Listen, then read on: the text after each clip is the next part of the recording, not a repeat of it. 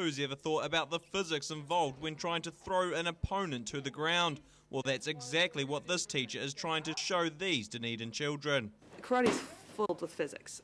We could talk about things like momentum, we can talk about conservation of momentum, conservation of energy, different types of energy. There's momentum, there's linear momentum versus rotational momentum. There's all kinds of different kinds of acceleration. There's torque, there's forces.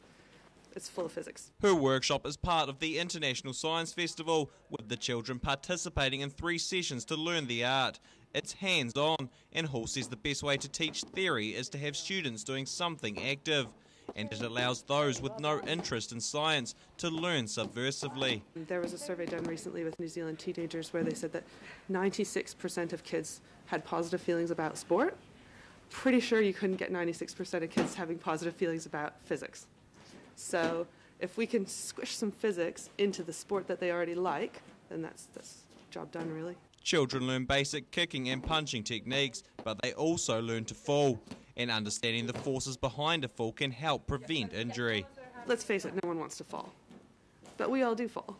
And if we do fall, we want to make sure that we're smart and we know enough about physics that we can minimize the impact of our bodies on our bodies so that we don't hurt ourselves. The classes also give family members a chance to outshine their siblings.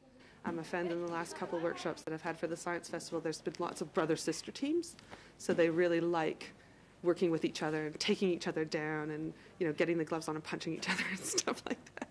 It's like a healthy way for the sibling rivalry to get out. And Hall hopes some of the lessons have paid off and ignited these children's interest in both karate and physics. John Mackenzie, 39 Dunedin News.